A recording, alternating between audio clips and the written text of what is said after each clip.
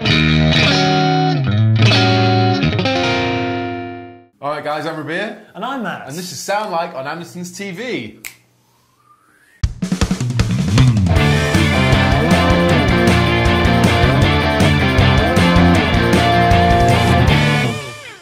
It's been a while. It's been a while. It's been a long time. It's been the longest of times. We're sorry for the radio silence on the Sound Like episodes. Life just got in the way.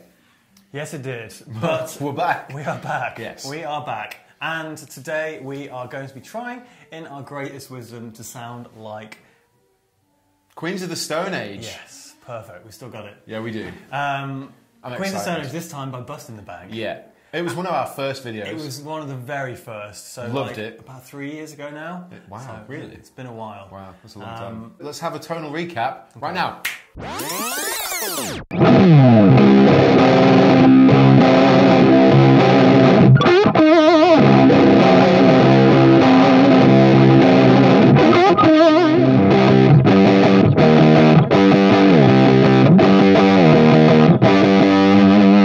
Right, so we're going to be trying to sound like Josh Homme and Troy Van Leeuwen. Which we didn't do last time. We didn't, so doubling up this time. 2 guitars, 2 guitarists, 2 rigs, 2 no budget. Let's go, let's do it. All right. Is this? EBS, they were developed because people got IBS from so much low frequency that they thought they'd come out with their own brand, so they just had to change it a bit. Okay. I'm taking on the challenge of being Josh Homme this time, as I did last time, but this time without a budget. And we did a lot more trawling of the internet, and they change gear all the time. One thing that does seem to be consistent with Josh Homme is semi-hollow guitars with humbuckers. Sometimes Filtertrons, but generally, from what I've seen, is humbucker guitars. So, to be honest, it's going to be something in the realms of... And we don't have a budget, so we could go like mega Gretsch on it, or we could go like mega like Gibson on it. So, I'm going to have a look in the hollow body section. That Gretsch and a Versa. Is great. It's not a semi-hollow, it's a solid body. So, I mean, we did a video on this yesterday with Rob and Lee, but I don't think it's going to make a huge amount of difference just really to sustain. But in terms of the pickups and the look, it's there. It's very nice. Is that hollow? Yeah, it could be chambered. Yeah. It's quite a thick body. Yeah. This is a contender, and it's £2,500. So that's suitably busting budgets. I know it's not looks like it sounds like, but it kind of has a vibe. It's beautiful. It is. Very beautiful. It was, Matt was just having a look to try and find out a bit more about it because we haven't seen it in store before, but it was announced at NAMM. It's got Filtertron pickups in it. It's a pretty nice looking guitar, made in Japan. It's about the 2,200 mark as well, so it hits that requirement to bust the bank. It's a difficult decision, and if this was kind of more interactive, we'd ask you what you thought. Yeah, we would. But we need to make a decision. Yeah, but also, I just spotted this. Now, this is really busting the bank. £4,449 for a Gibson ES335, and this is the Memphis, and it's got one of these really cool... And actually, he owns a lot of guitars with this kind of bridge set going on. Kind of trem. Yeah. And it's humbuckers. I'm judging by Matt's enthusiasm towards this one that I might... That's giving me 325 envy. Veritone pot as well, which is going to change up the wiring, polarities, parallel series, all that kind of stuff. Ooh, I don't know. I reckon tonally this might do the job. It's £4,500. I'm just going to say yeah. Fine. Okay, my go. I am going to find a guitar for Troy Van Leeuwen. He has a signature Fender Jazzmaster, which I don't think is available right now. So I'm going to have to go and find on the wall of Fender something close. So I need a Jazzmaster, ideally with a rosewood board and with P90 pickups. This might just be that guitar. Okay, so this one here is £1,500, rosewood board, P90 kind of style pickups here. You know, it's a Jazzmaster, pretty reminiscent to Troy's Sig. I'm going to go with this. Oh, nice. Amplifiers. We were just debating whether Josh is still using bass amps, as he was kind of famous for doing in the early days. I've seen there's an Ampeg VT122 combo that he used. Well, last time we used for Josh an orange Tiny Terror of all the things in the world. We did, but we didn't factor in cabs on that first video. No. It doesn't matter now because this is by busting the bank. Exactly, so we have complete freedom. So I'm thinking It's a hard one, to be honest, because I don't know how much of it we're going to do with pedals, but I know that there are some really key pedals for his tone, like the Mooga Fuga, the filter pedal, and we used the Green Rhino last time, which did get us very close, so I'm going to get that again. But then there was... The Caitlin Bred SFT is something which gets talked about a lot when talking about Josh Homme's sound. So I think, in terms of the amp, what's important to do is to find something that's a good pedal platform, but also has quite a powerful EQ section, so that we can manipulate... Sculpt some tones. Exactly. So it's kind of... I think I've got an easier call, to be honest, so let's focus on Big Josh. I'm curious about going with the Victory V40 Deluxe because it has drive in it. It's a single master amplifier, so you can gun it. It is a clean, good pedal platform, and it's got a decent EQ section, and I think it could get us pretty close. £1,800. Has it got... It's quite simple in terms of... Because obviously you've got the Tone King stuff, the Milkman stuff, which are all good. Friedman stuff's very good. The Morgan is pure clean, but it can do... It's really good for pedals. The reason that I still feel like maybe the V40 Deluxe would be good is because it's a very good clean amp, but as soon as you start pushing it, it starts to thicken up, and it's not a thin gain. It's a really thick saturation, which I think will help. And knowing it's good with pedals is just a good shout. Does it have a drive channel, or is it just... No, it's single channel, so with a master, so you just gun the... Will you need to attenuate it? Well, we have the Universal Audio aux box if we need to attenuate. Perfect. I'm still sticking with it. Okay. So, as a complete twist of fate, I found this, and this is the Double Cat by Duesenberg, and I think this is the closest we can find. It looks so Josh Homme right now. It's a lot cheaper, but we've also never used Duesenberg in anything. No, we haven't. £1,600 isn't exactly cheap. No, it's not. But it's a lot cheaper than 4 and a bit. Yeah, £4,500. But this, I think, is going to get us maybe closer. It looks closer, so I'm going with this looks like on Andertons TV. Go with your gut. So we're doing pedals at this point. We need to choose the specific ones for each artist. And I'm thinking, I used the Green Rhino last time by Way Huge. Going to use that again, all here. They both actually use quite a lot of Way Huge stuff. Yeah, it works really, really well. So I'm just going to use that. So we've just found this, which is the Stone Deaf PDF2, which apparently, I quote, is Josh Homme in a box. Yeah, because, and what's really interesting about this is, I actually did some videos for these guys ages ago, and the guy that designs them told me that he gave one to Josh Homme and he really, really liked it. Right. And it totally slipped my mind. Well, this is inserting it back into your mind. Yeah. I think this might be a good option. Well, we'll definitely if you do that and then I go Green Rhino. Okay. But I need a drive pedal as well, and this is, although it's drive pedal, I want to get a little bit more out of it too. So basically, I'm going to use this. Going to try and look for the Mooga Fuga drive, and then a couple of different effects we'll see when we get to the video room. But yeah, that's basically me sorted. I'm going to go with the Dispatch Master because the ease is delaying reverb a little bit. There is nothing in the amp, and he uses one of these. We should go and see how it sounds. Let's put it all together, mix it up, and see what it sounds like.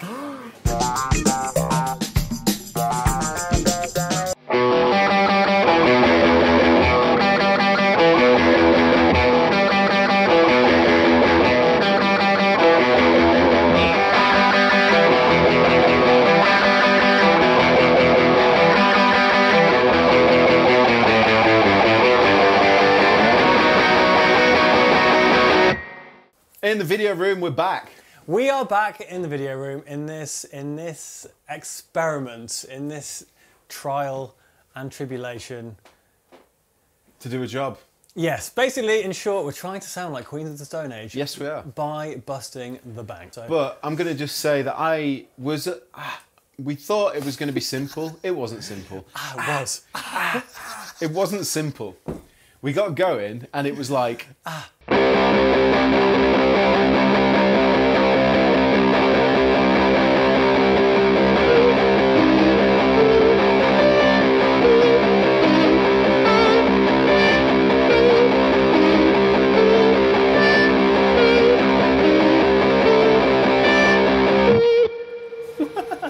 I thought it was going to be really, really easy. Well, actually, we said on the train this morning on the way up, we were like, yeah, we'll start with something easy. It was the worst thing. It was the worst decision honestly, ever. It was not easy Well, at all. I mean, not the worst. We've had some pretty big challenges. Yeah, we have. But this one, there again, this classic case of like sound like syndrome, I'm going to call it. Yeah. Where basically they've been around for like 20 odd years. They've had numerous rigs, numerous sounds, numerous albums. And Sound like syndrome, I like that. yeah, it's a new thing. Yeah. I'm going to get it on a t-shirt. And it's, where do you start? There's so much to choose from. So we had a challenge, but we picked some songs, didn't we? Yeah. Some of the more well-known ones. Ranged across a couple albums. We did. So let's start away with the gear. I'm really chuffed with the sounds I've got. So firstly, we've got the Duesenberg Double Cat. This was a last-minute grab for me. It was a bit of a kind of a U-turn, and actually, for the price of the original guitar, this is about 3 times cheaper. Yeah, it's 1,600 quid for this, and I was going to get a Gibson at 335 Memphis for about 4.5. like True Historic or something. It's like 4,500. Beautiful, but though. This is way closer to what Josh Homme would play, I think, in terms of. Well, I've just seen him play a lot of black and white guitars with this kind of F-hole. It's got the vibe. And it does. The amp I'm running is the Victory V40 Deluxe. It's a £1,300, roughly £1,300 head. And then the cabinets are about 500. So it's chunky. But it's a single channel, single master amplifier. So you can, if you wanted to have spanky clean by gunning the master and lowering the volume or vice versa, get a bit more dirt from it. So this is how the amplifier sounds. Because what I'm doing is I'm boosting the volume and I've lowered the master. So this is what I've got going in. It's worth saying as well, we're tuned to C standard and these are like 10s. It's worth just a note on that, I'm not. Okay, I am though.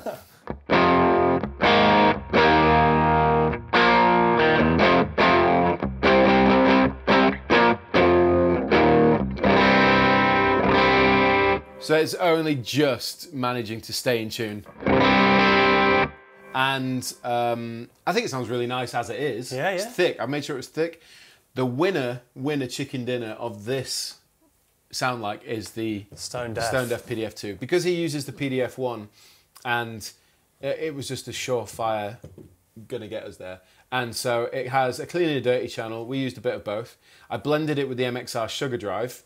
Which I've not heard before. No, but it does a great job. Yep. Let me show you the Sugar Drive on its own. Sugar Daddy. I like to do that.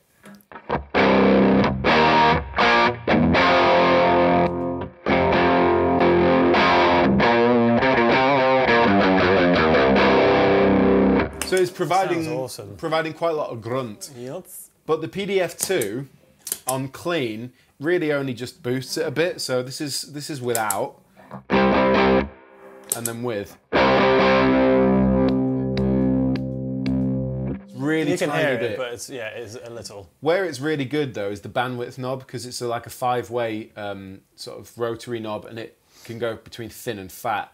So I've got it all the way over to fat. I've lowered the frequency so it's kind of mushy, and the gain's around halfway, and it's just got that. If I turn the dirty on,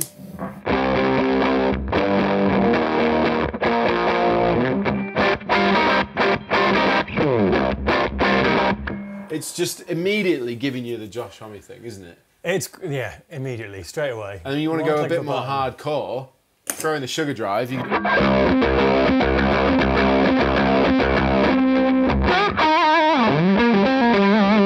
That's great. It's just straight away, isn't there? Yeah.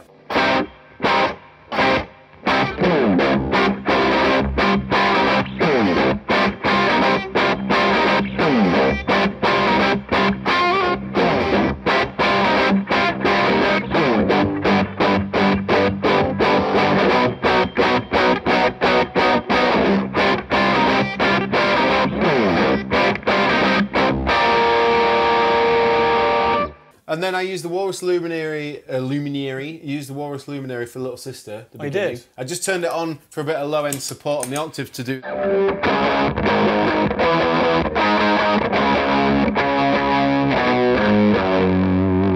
It's so subtle. And then I used the Dispatch Master... Which I think should be called the Mismatch Pasta. Just saying.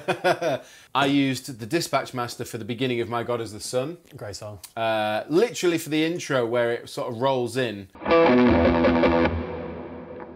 His is definitely more of a spring reverb thing that's rolled up right the way, but to be fair. I've got a bit of spring reverb in on the V40 as well.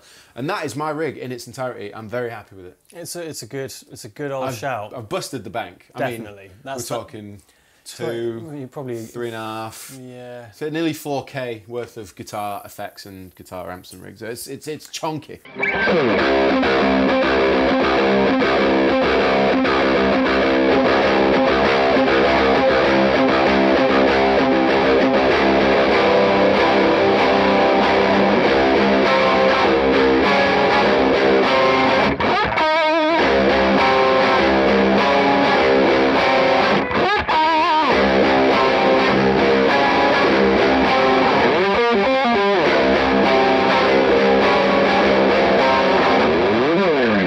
Right, that brings us nicely onto my rig, which is started here with this Fender American Professional Jazzmaster. It all starts with an American Professional. It all starts with an American Professional. Yeah, it does.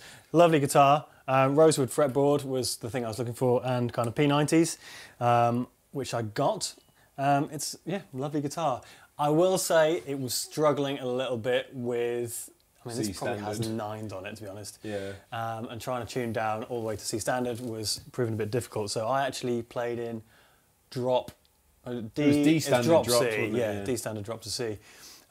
So not quite there, but if you chuck some fatter strings on it, you'll be fine. That is running obviously through the pedals into this, which is the Morgan AC40 Deluxe. Great amp. This was a change from what I decided in the store, which was the Vox AC15 hand-wired amp. Really, really nice amp.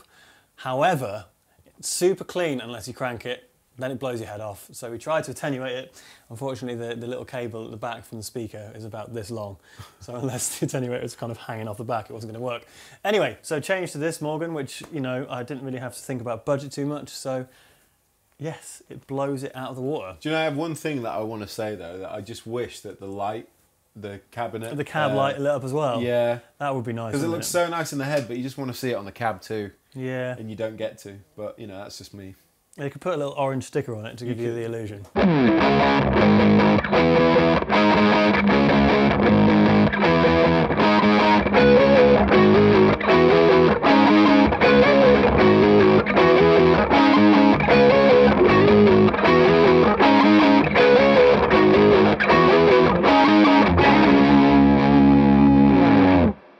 Okay, that runs basically, I had a few pedals kind of taking a punt in the dark. I know he uses a lot of way huge stuff. So I actually I've got the Swollen Pickle here, which I didn't use in the end.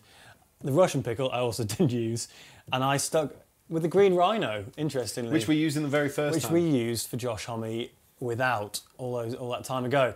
So that kind of did me proud, really. I had a little bit of reverb coming from the Dispatch Master by Earthquaker. A load of the stuff we read, Troy uses, I found about like 70 delays and 50 reverbs. Lots and lots of pedals. Yeah, so basically this covered that off. Didn't use any delay for these excerpts.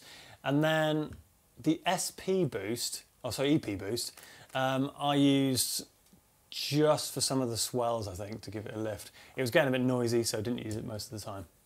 But yeah, I will show So literally, the Green Rhino and the Dispatch Master made the cut along with the amp and guitar. That's correct, yeah. Yeah.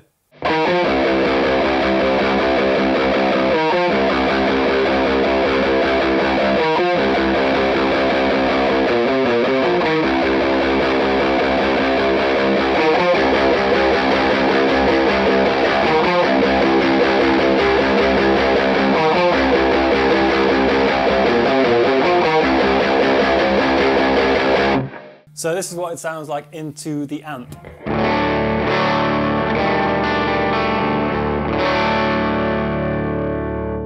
So yeah, really, really nice. I love the way that lower tuned guitars, for me, just sound nicer than normal tuned guitars. They do, and it's like we said before, why don't they use baritones or, you know, a longer scale? With C standard, you could get away with a baritone. Yeah, C standard is long. Anyway, I'm in D standard right now, but yeah.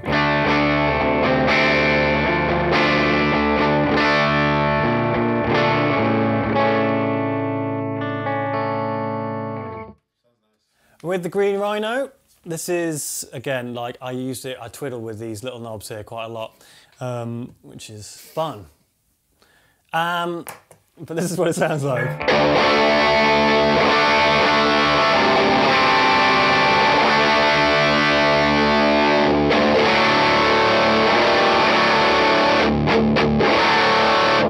So yeah, that's pretty pokey. Yeah, I think that was the setting pokey. I actually had for some swells rather than the riff setting. So let's just like I think we maxed it out. let's chill it out a little bit. Yeah.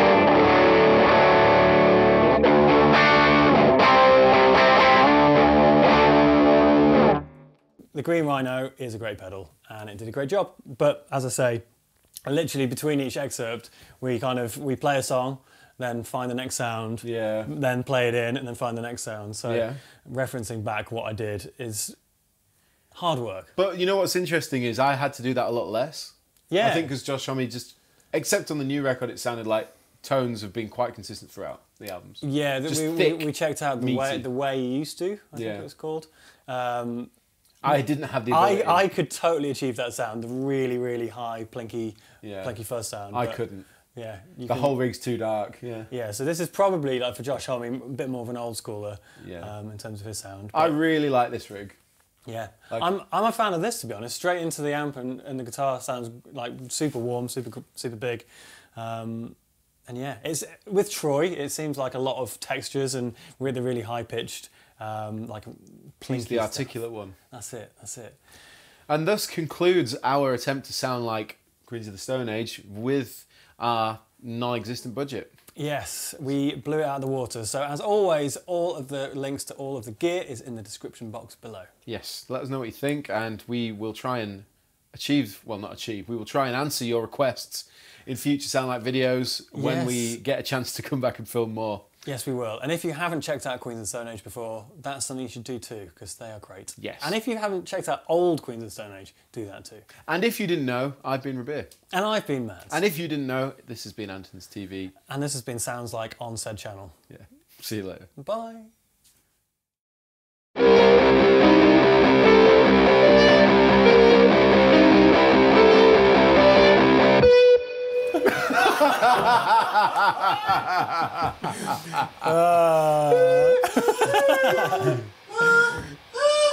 We should do that with buckles. Hey everybody, thanks for watching the Andertons Guitar YouTube channel. If you're a drummer or a keyboard player or interested in music technology, you might find one of our other channels interesting, and I'll put details of those in the description below. If you want to find out more about the products we've just featured, please click here. If you'd like to buy a t-shirt like this, please click here. If you want to watch another video on our guitar channel, click down here. And to subscribe to our guitar channel, click here. Thanks again for watching, and we'll see you next time.